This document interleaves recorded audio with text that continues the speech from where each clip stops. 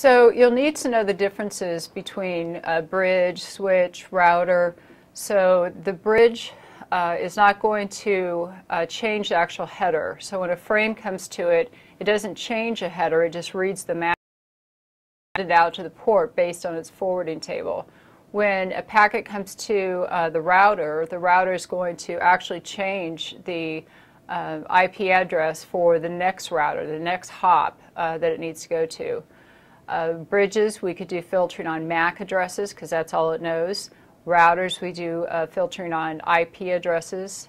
I said that the bridge will use one IP address for all of the ports, where the router will use individual addresses per port because a router is connecting inner domains, actual different domains. So you'll need to know also which ones forward broadcast data and collision data.